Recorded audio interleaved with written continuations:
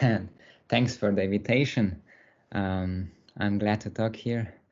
Unfortunately, only over the screen, but okay, times are like that. So yes, I will talk about the miniversal deformation of affine toric threefolds, Gorenstein threefolds. And so the project started with Alessio Corti and Andrea Petracci when we had this paper, Mirror Symmetry and Smoothing Affine Toric Gorenstein threefolds. And so what I will present today is some new development that I did over the last year. So also extend the result by just getting all the components. So okay, maybe I just okay, I'll start writing. Okay, now it works. So P will be lattice polygon. So two-dimensional lattice polytope. And okay, we will have vertices. I will just denote by V1 to, let's say, VP. And in the lattice, it will be called N tilde. So this is isomorphic to Z2. So I mean, when we have this lattice polygon, we can build the cone over it. So sigma will be the cone over P. So sigma is then generated by A1 to AP inside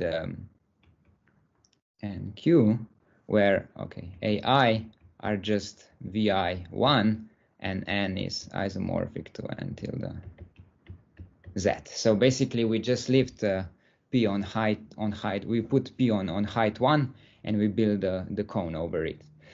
And then okay, when we have, we can build a toric variety from this cone. So TV of sigma is spec of a field that will be, I'll just denote it by C. So characteristic 0 and algebraically closed works over sigma dual intersected with M. So this will be our affine Gorenstein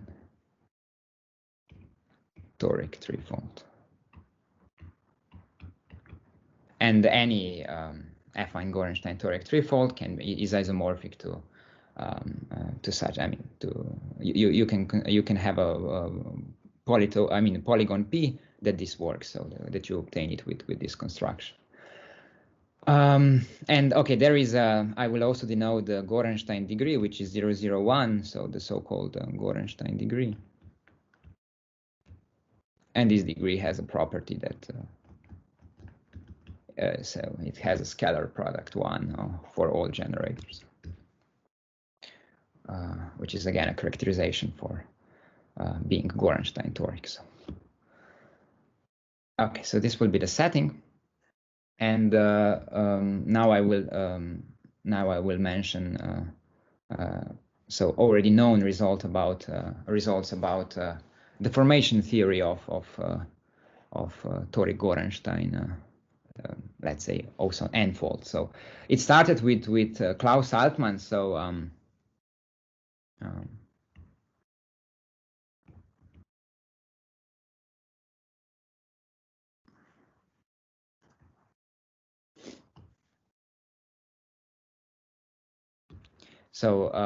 in 90s, so he had this the following theorem. So that if so I will also denote this toric variety simply by X. So and if X is has an isolated singularity, or let's say if X is, we are in affine, is an isolated singularity, which in convex geometry, so a setting means that P has all edges of, lattice length 1. So all edges of P have a lattice length 1 if you have an isolated singularity, and in this case it holds that. Okay, so first T1, so the tangent space of our deformation functor of X which is T1, is concentrated in only 1 degree, and this is minus Gorenstein degree. So of course the tangent space, because you can write as a direct sum of degrees in M. And if you have Gorenstein isolated singularity, then the whole tangent space lies in a single degree, which is minus U. Okay, this is simple to see, but the main thing is that the miniversal, the main thing of his theorem is that let's say the miniversal deformation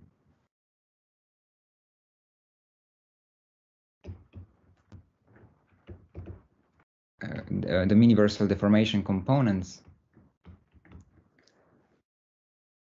correspond to maximal Minkowski decompositions of P. So okay, he of course he also constructs the whole miniversal deformation, and then there was this observation that if you just restrict on the the reduced miniversal, and if you restrict to the just the reduced miniversal deformation components, then these are in one-to-one correspondence to maximal Minkowski decompositions of our polygon P. So let me do an example here. If we have a hexagon, this can be Minkowski decomposed into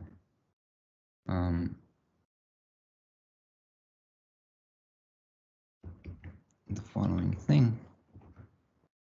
So we have two maximal decompositions of our P, and this one gives us one parameter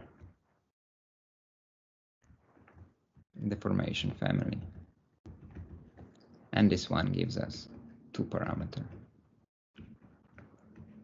deformation family.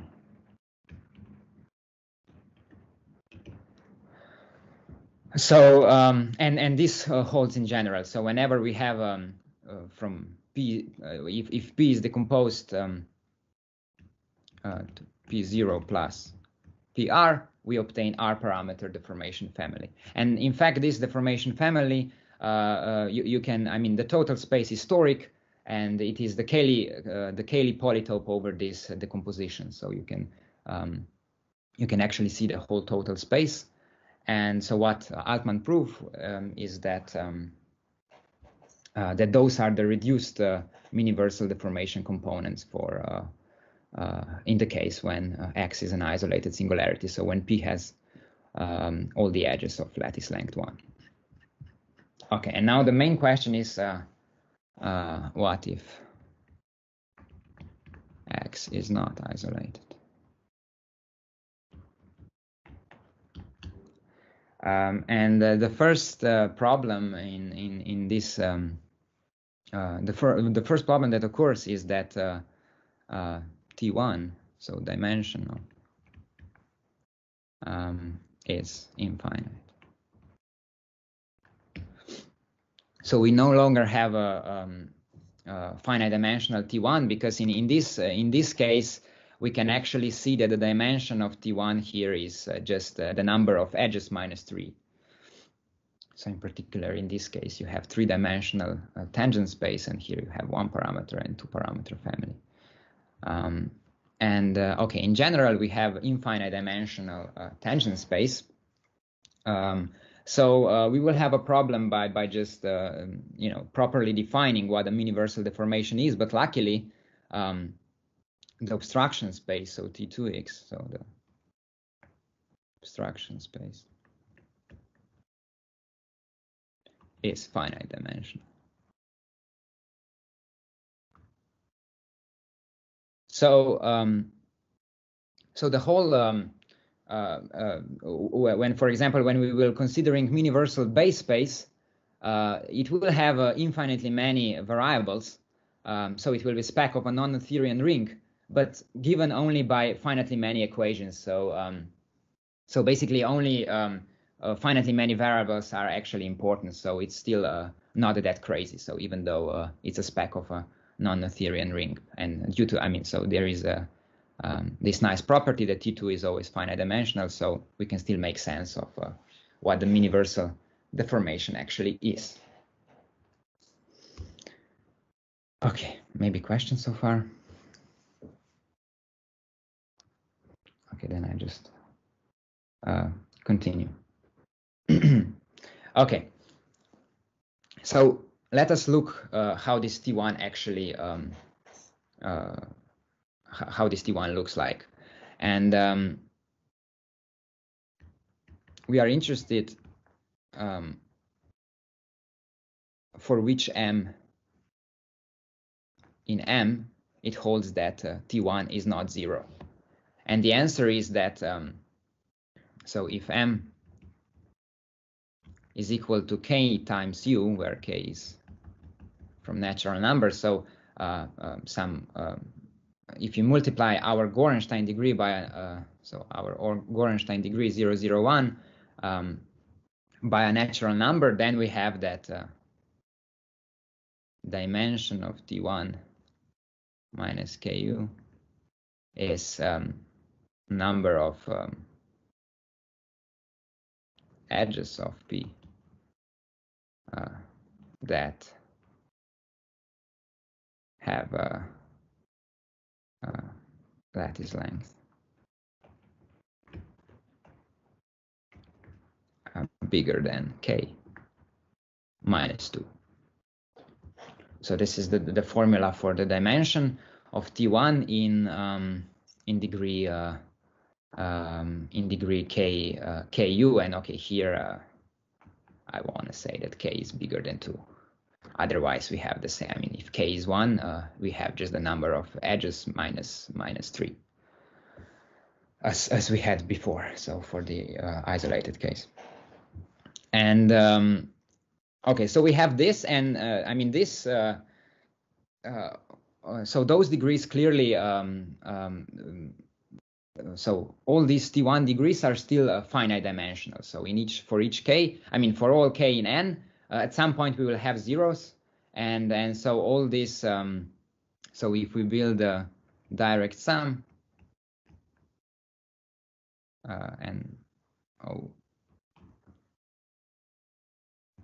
if we build this direct sum inside T1x, this is still finite dimensional. But what it makes infinite dimensional is if we are considering the following degrees. So let we denote, okay, we orient generators AI in a cycle, so that we have an H EJ will be and then we can just define to be AJ plus 1 minus AJ. So orientation of an H, this will be in N tilde.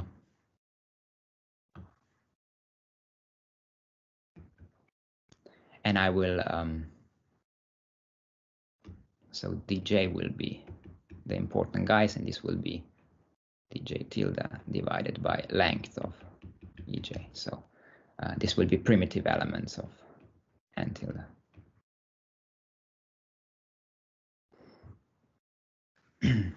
Okay, so this is just for the notation, and now I want to describe what, now I want to define this M. So I will define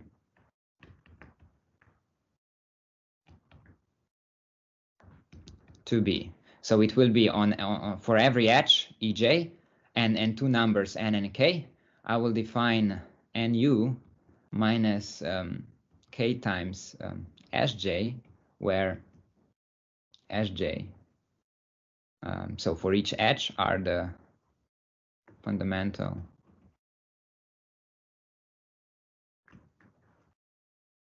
generators of the dual cone chosen such that Sj perp intersected with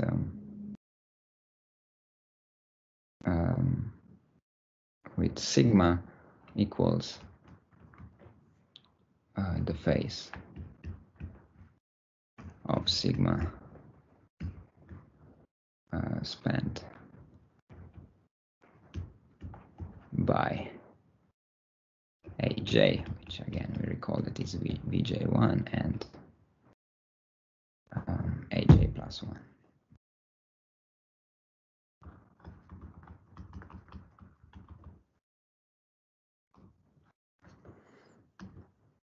Okay, let me do an example here.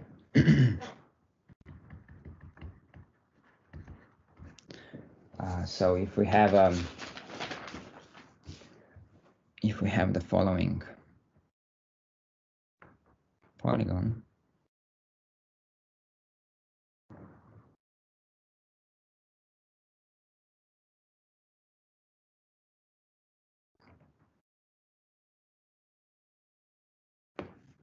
and okay, we as I said, we put this p on height 1, so and let this be our Gorenstein degree 0, 0, so let's say 0, 0, 1, and so those generators, if we write with so this vertex will then be -1, -1, this will be 2, -1, and this will be -1, 1.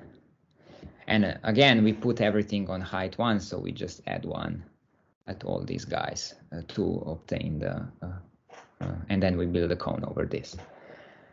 And so what is this, what is then our, so for each edge, let's say we have here E1, E2, and E3, and D1 is then just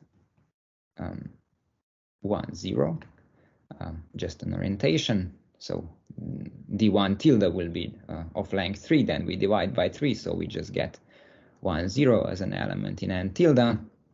And then S1, this guy here, is just,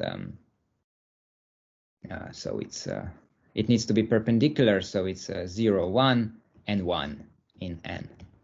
That's how we and similarly we do for S2 and S3.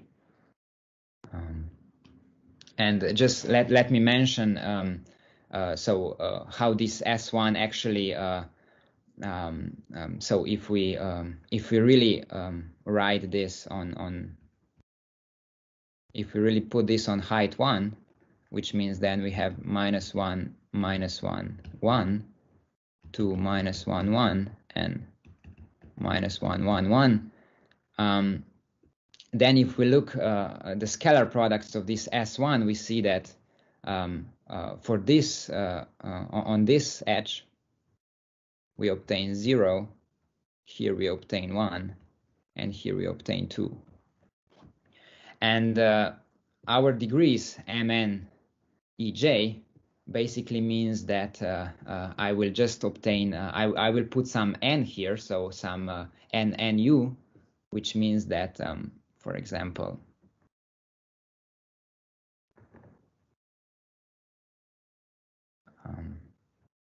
if I have, let's say, m3, let's say 2 E1, then this guy will have values. So I have 3u minus 0 here. So here I will have scalar product 3. Then I will have here 3 minus 2 times 1, so I will have 1, and here I will have minus 1 value. So this is what M32E1 does. And what I want to say is that T1 in degree minus M, Ej, and K, dimension of this degree is 1 if N is from 2 to the length of our edge, and K is chosen such that M and K Ej is not in sigma dual. So it means that all those degrees that will have scalar product with some generator 0 or negative, then and if n is from 2 to the length of the edge, then this will provide one parameter families of our toric variety. So for example, in this case, we see that we indeed have that this guy doesn't lie in the dual cone because it has scalar product -1 with this generator, and n is 3, so this is the length of the edge, which is fine. So for example, this degree gives one-dimensional T1. And of course, from this construction, you see that you can just pick infinitely many degrees, and you will always obtain that. I mean, just to satisfy this is easily, we can easily see that there are infinitely many degrees, and hence T1 is infinite dimensional. So that's how T1 looks like. So there will be, it is non-zero in this minus Ku, and in those degrees which I called edge degrees. So those are edge degrees.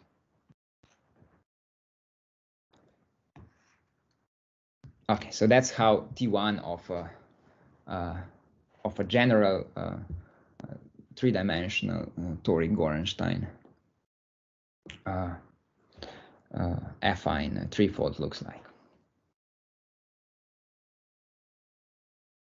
Okay, and the next thing I want to connect this T1 with mutations of Laurent polynomials. So I will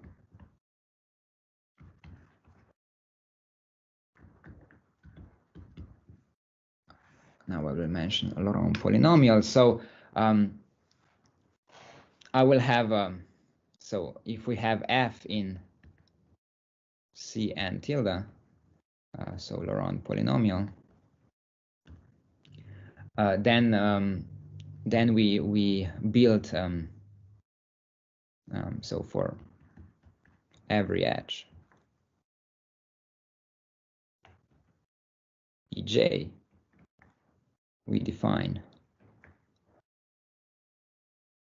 Aj to be Hj to be 1 plus Z dj. So this lies in Cn tilde. So Z here is a monomial, and dj was recalled, defined to be primitive element just by giving orientation of the edge Ej. And then we have the following definition.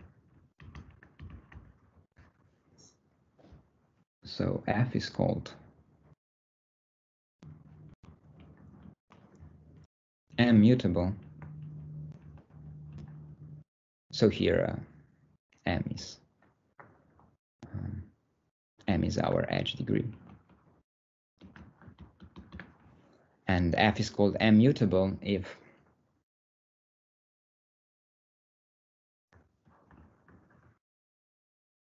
we can write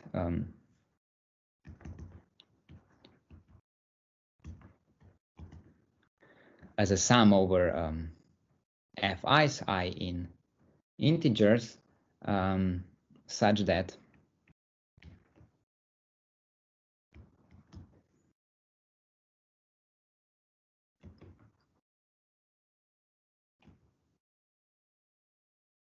so fi lies into okay, let me in phi m. I will define what this phi m is inside cn tilde. So what I mean by this phi m, so if we have a m defines an affine function phi m in the following way. So I just define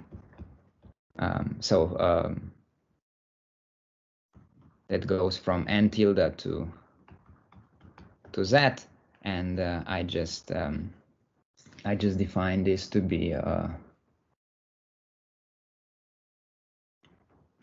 m with n tilde plus e, where e is 0, 0, 1 in n. So basically it means m defines an affine function on p if this p is if we put p on height 1. That's all it means. So I just give a different name. So this phi m is then an affine function on n tilde, so in particular on p. But the way it works is just that it's what m defines. So if we would embed p on height 1, that m would define so just the scalar product with m defines this function. So so when we define this m mutability, we want that this fi lies in this hyperplane. So whenever I write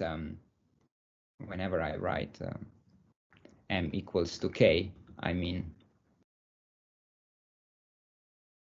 a in n such that ma scalar product is equal to k.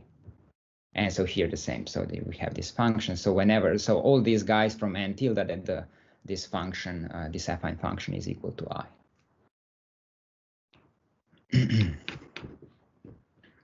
Okay, such that we have this condition, and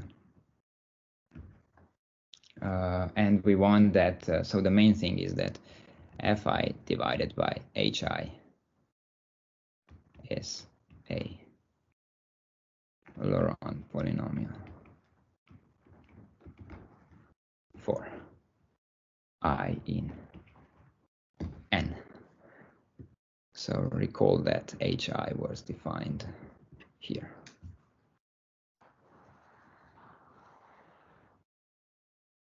Sorry.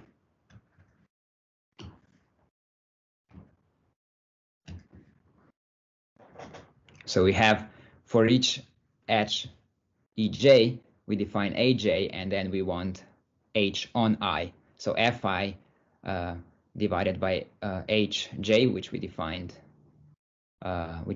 here on power I, we want that this guy is a Laurent polynomial. Okay, let me give an example here. If we continue with our previous example,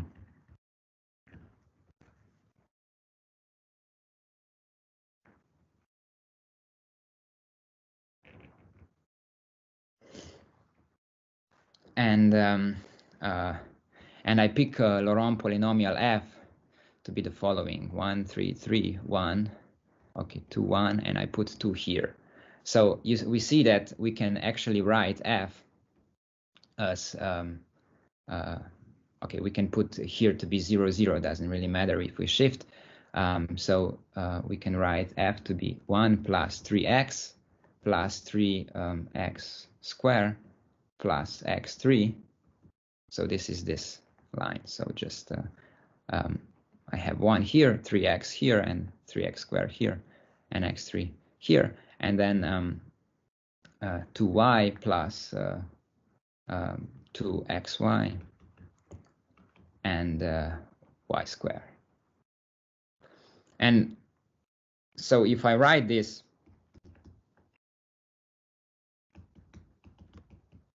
okay, here I can do 2y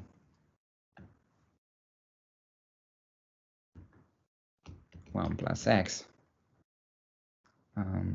plus y square, we see that, okay, this guy, of course, is 1 plus x on 3. And so if I define this guy to be, so we see that f is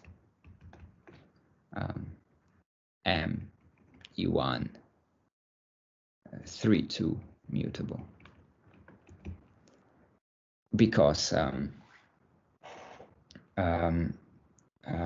here you know, this m, we see that it gives a scalar product 3 here, 1 here, and okay, -1 here. We are only interested in those degrees, I mean in those guys that are natural numbers, and we see that if we define you see f3 here, this is really divisible by 1 plus x on 3, and then this guy here will be divisible by 1 plus x. So in particular we see that f is m3 to e1 mutable. So the degree m3 to 1 we defined before here.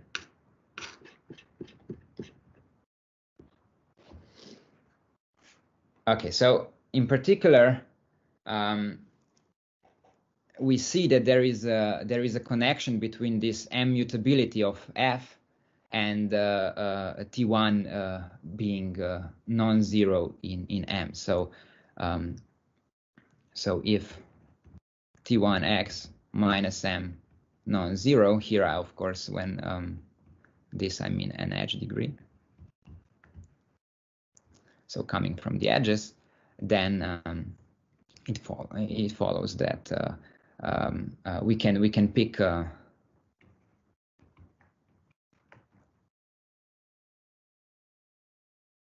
that is m mutable.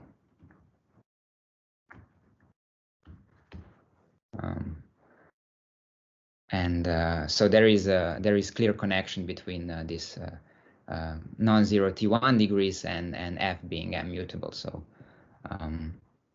and we will so in the second half of my talk we will see how this connection actually reflects the deformation components of our x.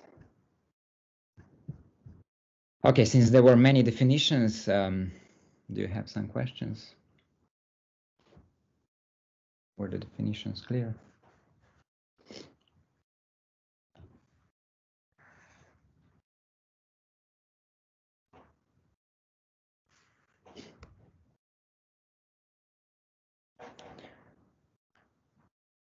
Okay, then I forgot to say, we define the mutation of f to be the mutation, I will just denote it by fm, and I define this to be then so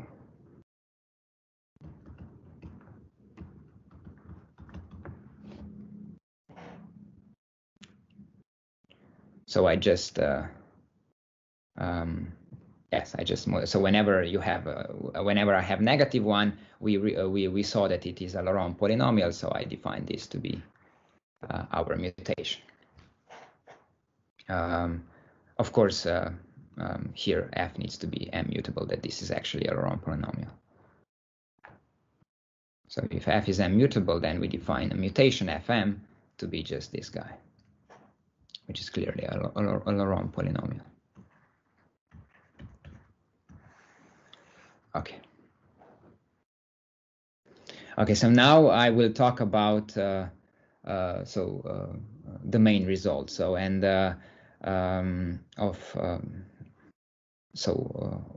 what about the deformation components of x, and there was a result of Nathan Hilton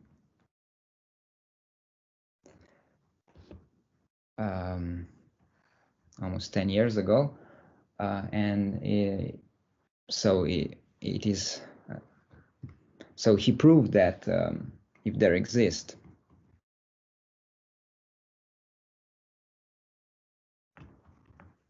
a one parameter deformation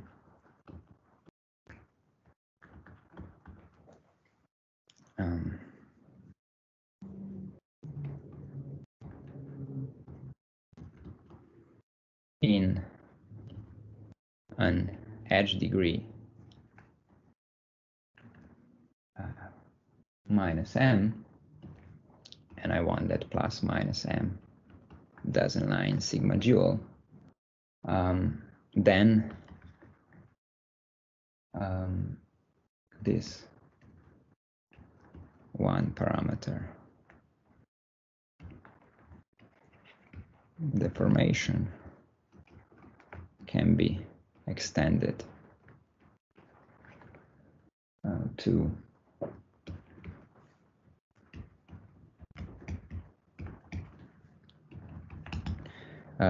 P1 such that I will have so the fiber over 0 will be our x, and the fiber over infinity will be let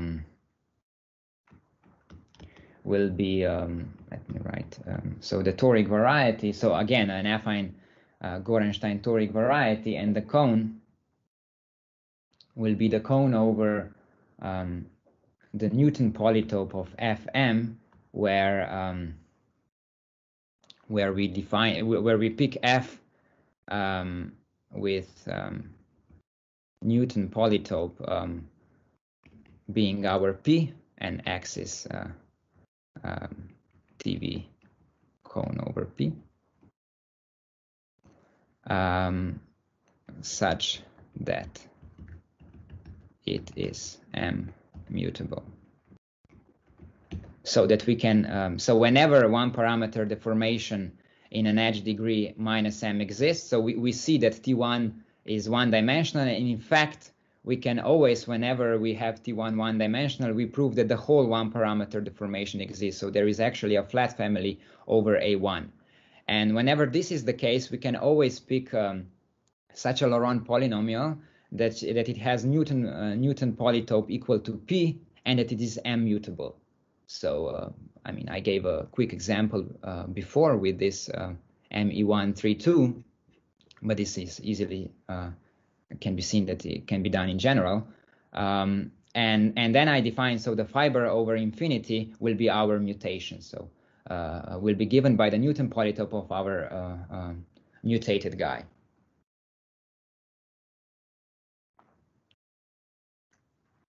Okay, so if I continue this,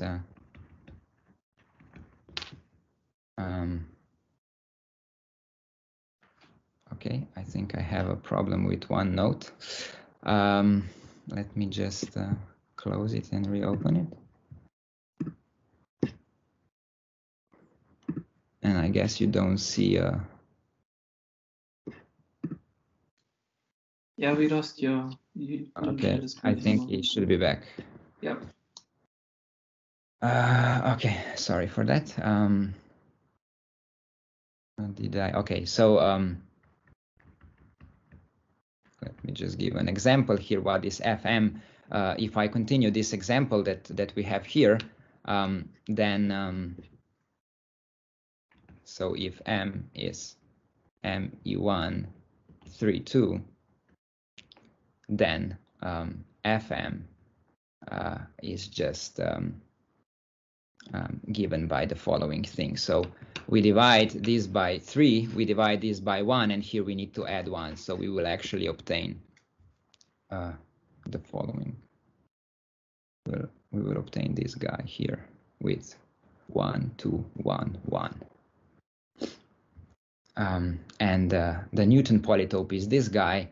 So this theorem states that if we consider one parameter deformation in degree of this x with this defined by this polytope in degree this M3 to E1, then we can extend it over P1 such that the fiber over infinity will be this this mutation guy. So this is an affine Gorenstein toric threefold again.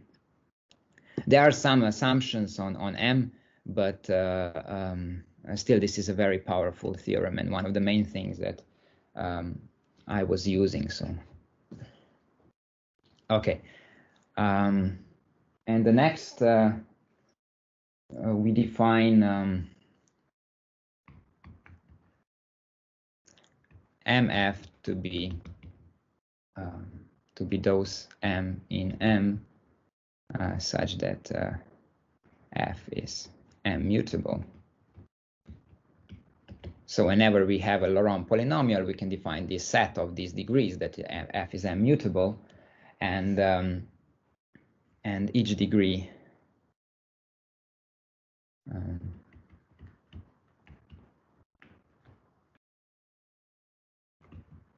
defines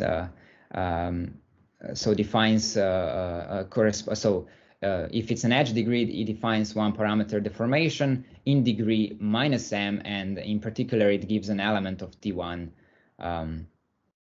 x minus m inside T1 x, so each edge degree. So I will use this definition, this notation T minus m for those elements in T1. Okay. And now if f, so we pick a Laurent polynomial f, and we have a decomposition on irreducible, so which induce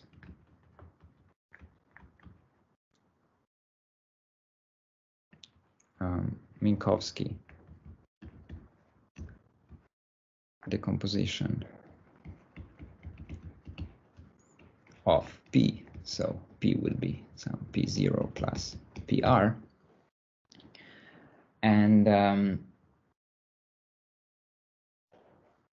this gives R parameter deformation family. So this gives R parameter deformation family, and whose R dimensional vector space that I just defined by UF, and it sits inside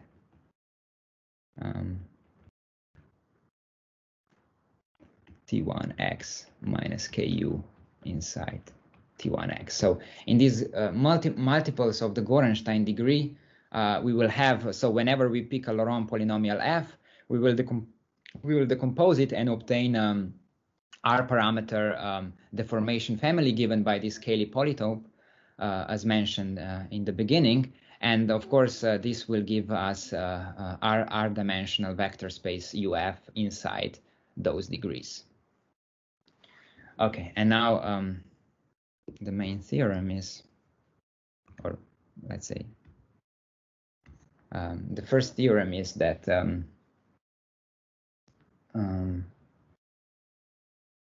so for any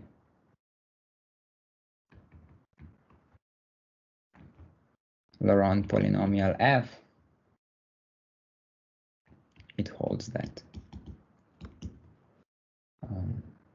So x, which is given by cone over the Newton polytope of this f, so our usual x, is unobstructed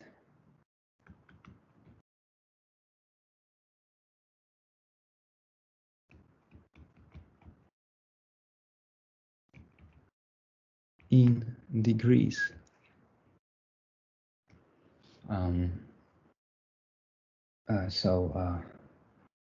UF union MF inside T1x. So MF, recall that there were these edge degrees. So edge degrees M, such that F is M mutable. And then when we decompose F, we also have this R-dimensional vector space, which gives inside T1.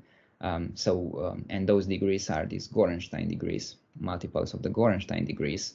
And if we pick, so for any Laurent polynomial, it holds that our X,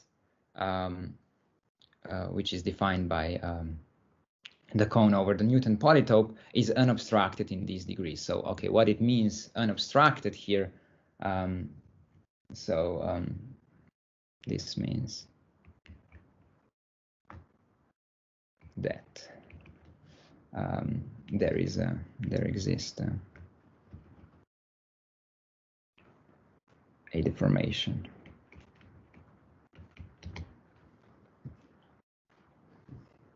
of X with the base space equal to C over, let me denote this by just TF. So TF inside.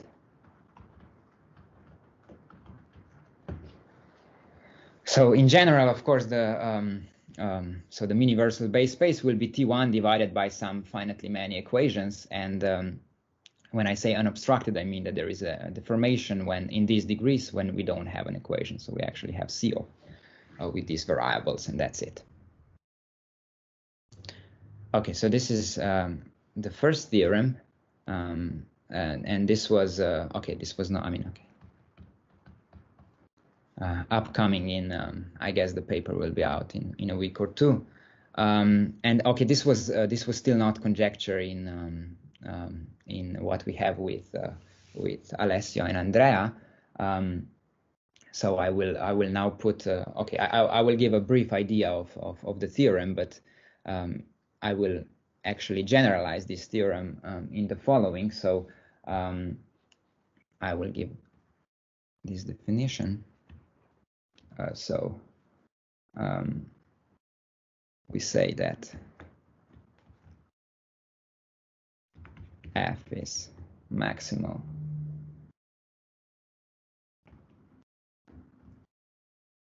if it doesn't exist G such that we have this TF, so that TF is strictly smaller than TG. And okay, we have another definition, which is due to Alice, as Alessio told me. And it says that so irreducible F is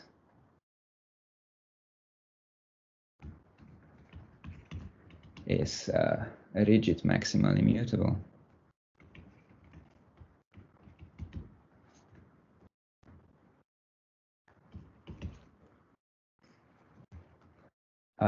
If we have these sets of Laurent polynomials such that G is M mutable for every degree M in MF. So this will be just multiples of F. And okay, F is rigid maximally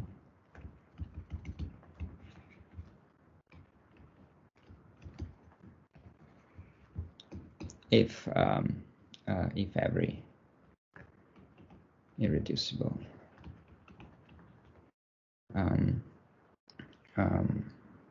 if every irreducible part is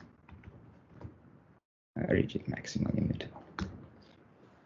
So if it is decomposable, you just decompose it and check this condition for each irreducible part.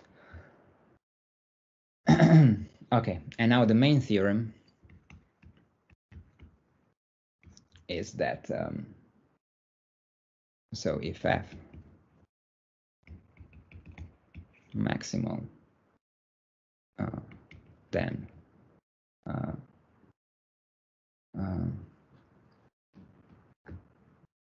the above deformation over C TF is a deformation component of the reduced miniversal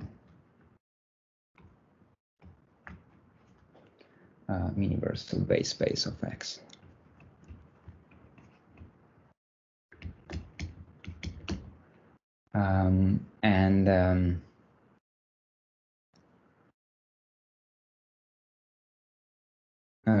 Is the deformation components of the reduced miniversal. I don't need base here. Of the reduced miniversal space of X, and moreover, if F is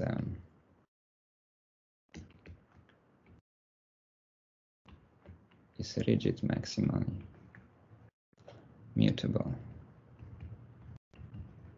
then this component is a smoothing component.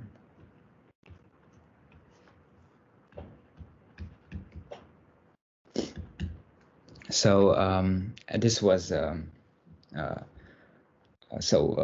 the paper with Andrea and Alessio, we conjectured that smoothing components are in one-to-one correspondence with this rigid maximally mutable Laurent polynomials, which indeed is proven by this theorem. And moreover, we also see that we can just, we can construct this component just by proving the unobstructedness of the previous theorem. We see that this deformation over this base space is then will actually be those will be the components of the reduced miniversal base space. And if F is maximal and not rigid maximally immutable, then it's not a smoothing component, but it's just a component. Otherwise, it's a smoothing component. And okay, my time is almost gone, so I may maybe just give a let's say an idea of how to proceed proving this. So basically, you need to first connect deformations of X and its mutated guy. So this Nathan's result, and you need to understand, okay, what unobstructedness of X, how is this related to unobstructedness of this guy? And then when you understand this, you need to mutate X to something that you know it's unobstructed.